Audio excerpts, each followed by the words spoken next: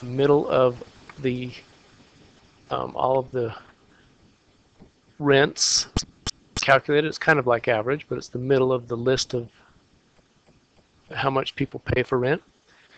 And so here's a table of the median rent.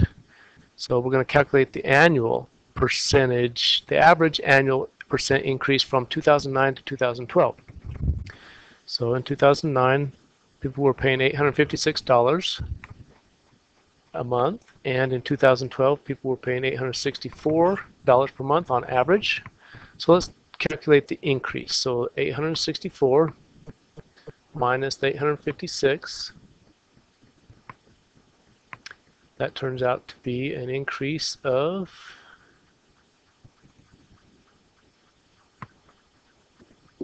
$8.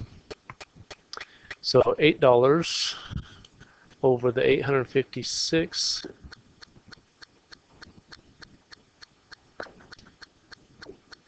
so you divide $8 by 856, the original price, so that says that is an increase of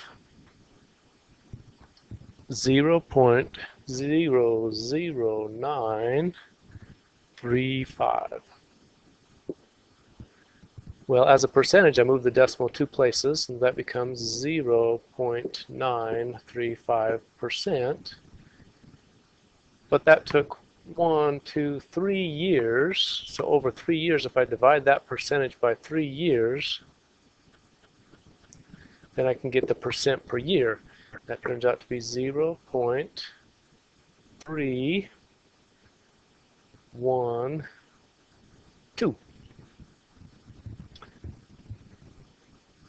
That would be percent per year, average. Okay, let's do another example. We're looking at an increase from 2010 to 2013. So that is a 3-year span. Let's take our 881. Let's subtract 847. That would be $34.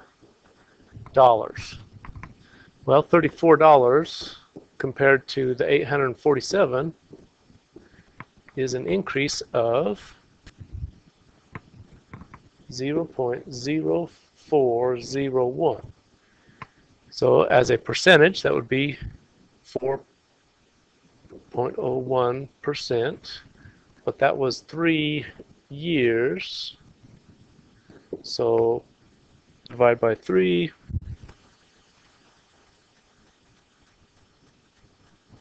1.34% per year on average. So just a reminder of how to calculate percent increase. We're using rent as an example.